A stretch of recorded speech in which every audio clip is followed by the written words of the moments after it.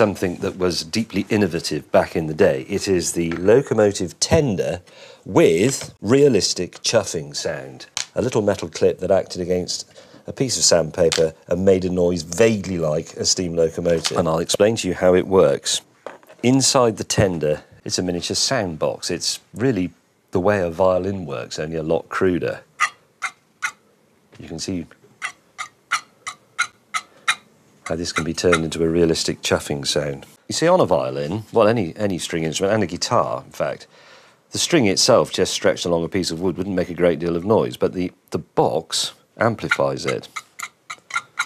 That's exactly what happens with the string of a violin. The body of the violin amplifies the sound. The little curly slots in it let it out. That's a very, very crude version of what I'm talking about. Listen, it realistically chuffs in reverse as well, and it chuffs in proportion to its speed.